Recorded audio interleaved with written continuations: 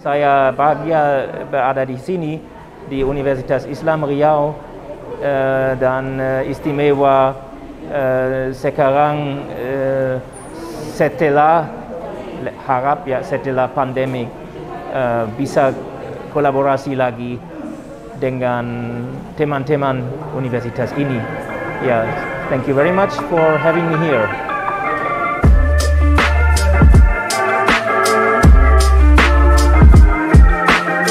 So for the first, we get some speech from our rector.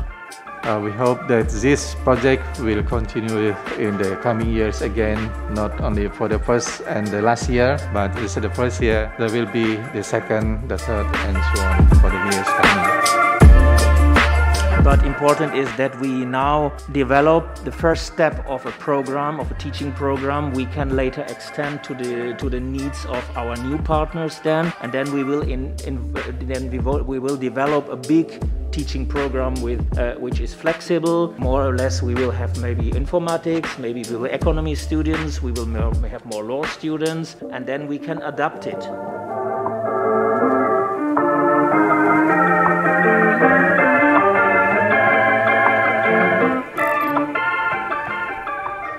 Assalamualaikum warahmatullahi wabarakatuh. Selamat pagi pada saudara sekalian dan mahasiswa sekalian yang berbahagia.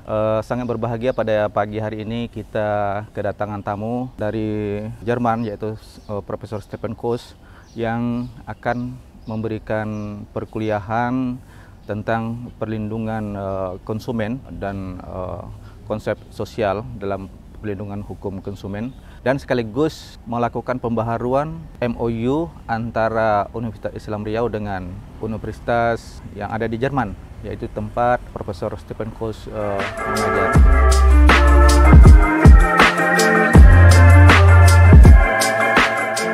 Baik, kepada Prof Stefan Koos kita ucapkan terima kasih atas kedatangannya pada hari ini, dan kepada seluruh mahasiswa mudah-mudahan nanti dapat untuk mengikuti perkuliahan dengan baik terkait dengan masalah konsep sosial terhadap undang hukum konsumen, ya, yang mungkin sebagai ketentuan perundang-undangan yang bersifat komparatif antara Indonesia dan Jerman. Dan mudah-mudahan ini menjadi wawasan baru bagi kita mahasiswa pada umumnya dan para dosen yang berkesempatan hadir, serta ini adalah merupakan pembaharuan Memorandum of Understanding antara tempat Prof Stefan Koos mengajar dengan Universitas Islam Riau. Terima kasih. It's a topic which is meeting my wish not to all the time talk about German law, and because normally it is not important for you to know what we do in details in Germany or in Europe or in France or whatever.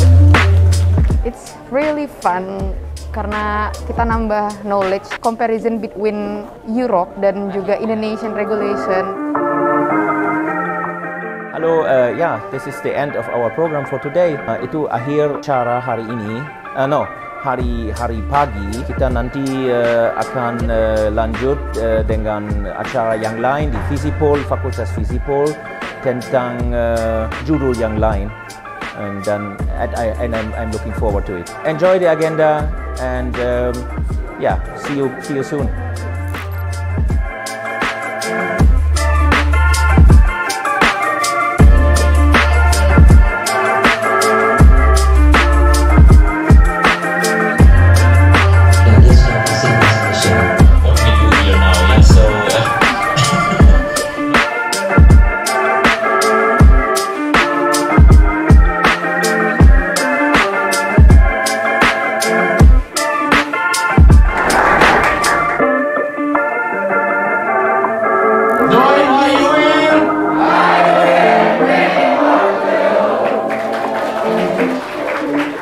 Oh, it was a good day today. A lot of work, but I like it. Yeah, so today we finished the last agenda point. So we were in Visipol University, Visipol's faculty, sorry. And then tomorrow we will go to engineering and communication science, and in the evening we will meet some lawyers. Yes. Yeah. And thanks to the well-organizing work of Mr.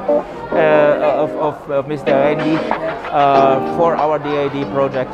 So thank you very much for that. And now I think I will go home and relax a little bit and prepare for tomorrow. Good morning. A little bit tired, but semangat, yeah, for our next step in this program. Today we are in the Faculty of Technology, Engineering, and then we go later to our Faculty of Communication. But first, let's have a presentation on the displacement of the law by technology, which I think will be interesting for technicians and engineers and IT guys. So let's have the action now.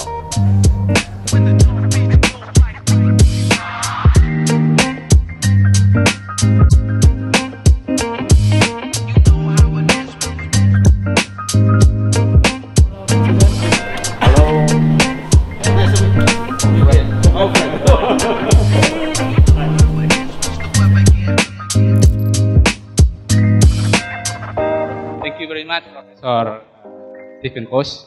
I know Indonesian like your home, yeah? UIR, your family. Many people, most people, including many law experts, have no idea what it really means for the whole society, and that it can turn our society and all our ethical and constitutional basis of the society upside down.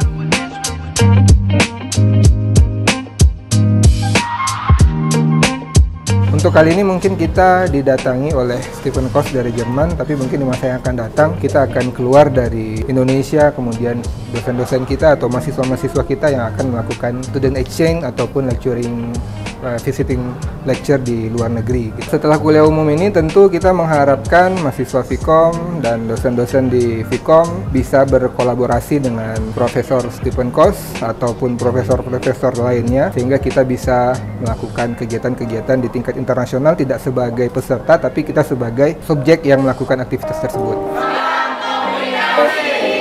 Another day of our program, this time in the Faculty for Communication, and yeah, it was a great topic for us all. I think we had a good discussion and the presentation was nice and the climate here was also good. I felt very well and I'm looking forward to the next steps of this program, this time in Pekanbaru at UIR.